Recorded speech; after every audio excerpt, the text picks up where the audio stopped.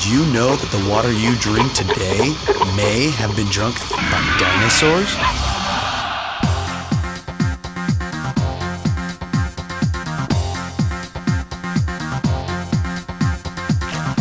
All the water on the earth has always been here.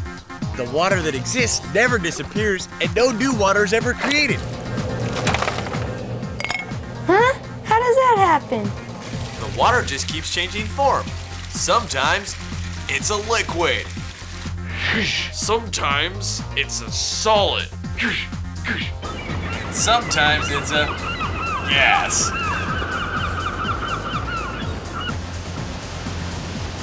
In the environment, water changes form as it moves through the water cycle.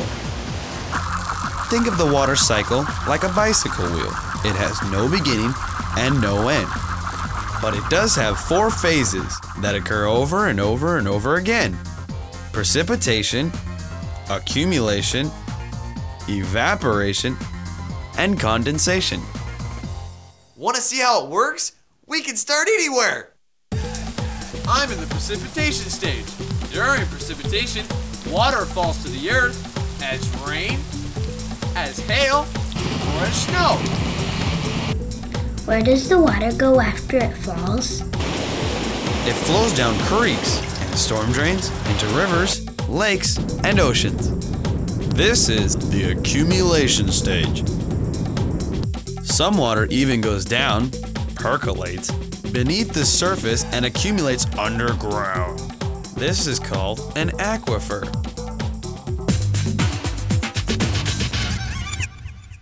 Now here's something you can try to see how water is stored underground. First, get a cup. Now, fill it to the top with sand or gravel. Do you think it's full? Try to get a little bit more in.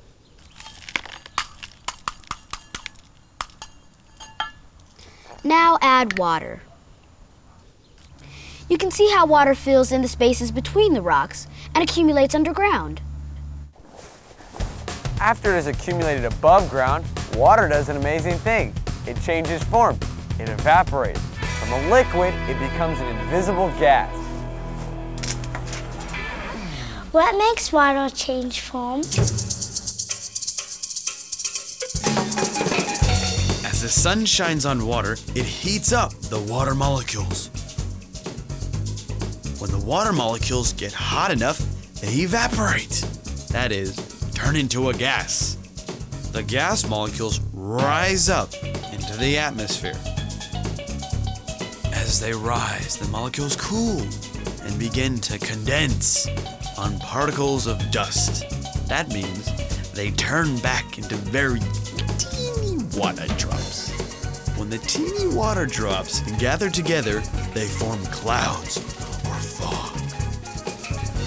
Water continues to condense until the water droplets or snowflakes become too large and heavy to stay up in the sky and are pulled to earth by an invisible force, gravity. This brings us back to the precipitation stage, where we join the water cycle. The water cycle goes on continually, even if we don't see any clouds right above us. The cycle happens over and over again, powered by heat from the sun and gravity from the earth.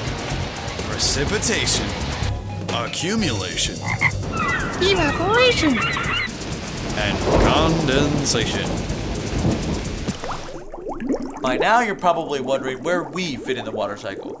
Where do we get the water we use? And how does water get inside the pipes in our houses? In most cases, a water company delivers water to us through a system of pipes and valves. But where does the water company get the water? Water companies get water in different places. They can build wells and pump water from underground, where water is stored in layers of rock. Water can also be pumped from lakes, rivers, or streams. In some areas, water that falls during the winter is saved in man-made lakes called reservoirs. During the summer, when it doesn't rain very much, we can use the water in the reservoirs. It's sent through aqueducts and pipelines to farmers in cities, but water doesn't come directly to our homes. It has to be treated first. Take a look at the water in this glass. It looks clean, doesn't it? Would you like a drink? Nah, I can't let you do that. The water I just scooped out of the lake may have bacteria in it, and even though you can't see it, it may make you very sick. People have even died from drinking this. Before we can drink any water safely, the harmful bacteria has to be killed, and the water needs to be cleaned. So most of our water goes to a treatment plant to be purified and cleaned. During the purification process, chemicals like chlorine are added to the water to kill bacteria and harmful microorganisms. Then the water is cleaned using a substance called alum. Alum causes dirt particles to coagulate, that is, clump together and form flock. The particles fall to the bottom of the tank, and the cleaner water is skimmed off the top. This water is then poured through a filter like carbon, sand, and gravel. The filter catches dirt and germs and lets the clean water flow through. I'm going to show you how to make your own water filter. Cut the bottom off of a plastic bottle. You may need to ask an adult for help. Put a piece of wire screen or nylon over the neck and secure it with a rubber band. Now add some small pebbles.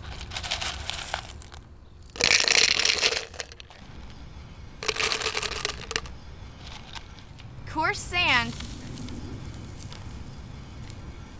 And finally, some fine sand. Run water through to clean the filter. Then get some really dirty, muddy, yucky water and pour it through. You can see how the filter traps a lot of the stuff that was in the water. Unfiltered, filtered, but don't drink it. Chlorine needs to be added again to kill any harmful bacteria that still may be hanging around. The water is finally ready for us to use, so it's pumped into pipes that lead to our homes.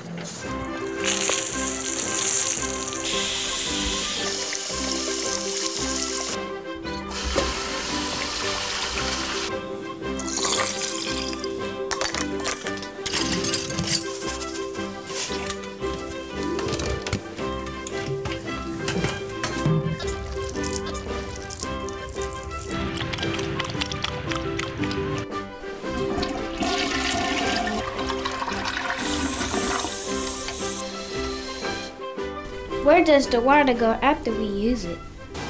It's cleaned again at a sewage treatment plant so that it can be returned to lakes and rivers and it won't hurt the little animals and plants that live there. And who knows, the way the water cycle works, after it accumulates, Evaporates, condenses, and precipitates, you might even end up drinking this water again sometime in the future.